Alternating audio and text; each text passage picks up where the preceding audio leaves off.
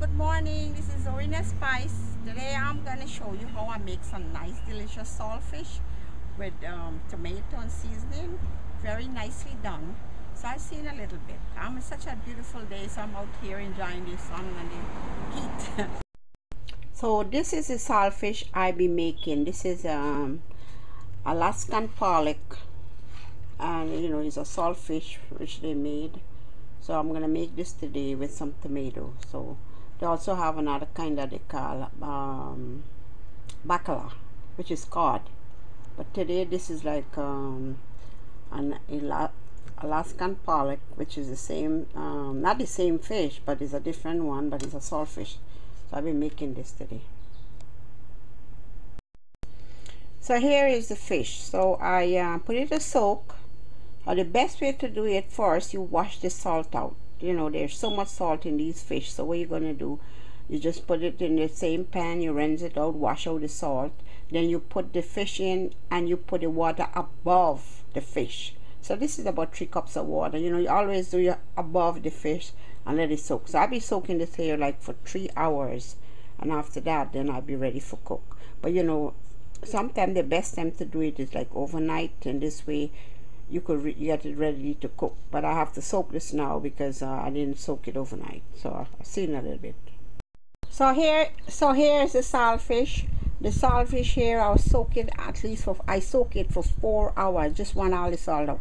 Well, with the other saltfish, the bacala, the codfish, you have to boil that after this, because this is very light. So I am not gonna boil it. This might boil a little, or you can blanch it a little. But this is good. So I'm gonna cut it up, put it into there and start the frying process. So these are some of the seasoning I'll be using. I have some sweet pepper here, some onion, some tomato, some cilantro. I have some tarragon, rosemary, some sweet hot pepper, some garlic, some green onion, and I have some chili. So I will chip all these up, and I'm gonna fry it up with the saltfish. So I'll see in a little bit. I'm going to show you real quick how I'm cutting it up. You could cut it what size you want, but I like to do it a little big because the saltfish, when you go into the fry, it just loose. Just loose up. But I'm going to try to do it a little, not too big, but like this size. So I'm going to finish all up and let you see. So here I put my pan on, and I'll be putting in some oil. I will use at least about 1/4 cup of oil here. It's about 1/4 cup. So I'll let that heat up a little, then I'm ready to put it in. So the oil is hot and I'm ready to throw it in saltfish. Before I do that, I'm going to throw in some garlic first to just season up a little.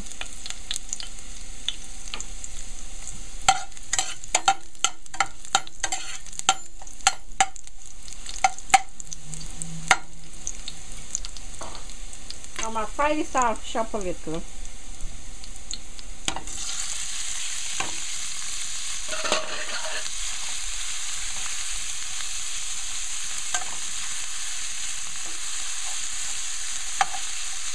Let this fry until it comes down, and I'll show you the next step. Okay, so now I'm going to turn it up. Okay, it's looking good. You gotta turn and you gotta fry. You're keeping on medium flame, not too high.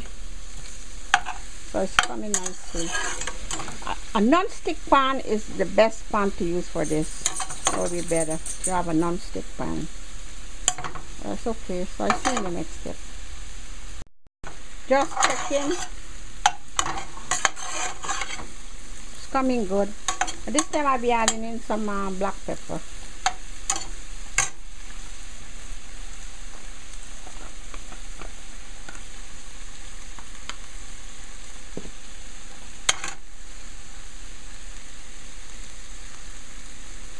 So let it cook a little, dry a little more, then I'll be adding the seasoning.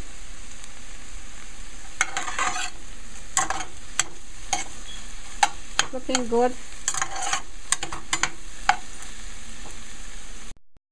So I got everything chipped up here, all the seasoning and the tomato. So I'll be ready to throw them in as soon as the saltfish fry down a little. So here are all of these here. So it's coming down now to the oil, as I see it here. Okay, so this time I'll be adding in the seasoning. These are all the seasoning that I chop up. Everything is here. I put just three of the chili and one little jalapeno.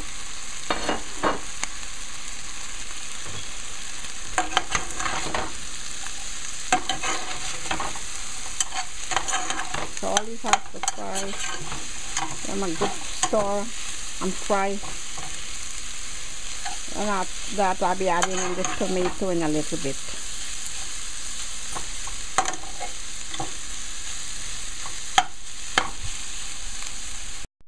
And I'm just checking it coming nicely, but this time I put it on a little low flame. Now I'll be adding in the tomato and they're all fried down.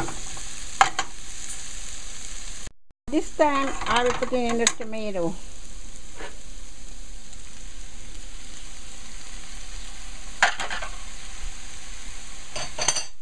So I'm going to just make a quick stir on this and let it fry. So I let it see in a little bit.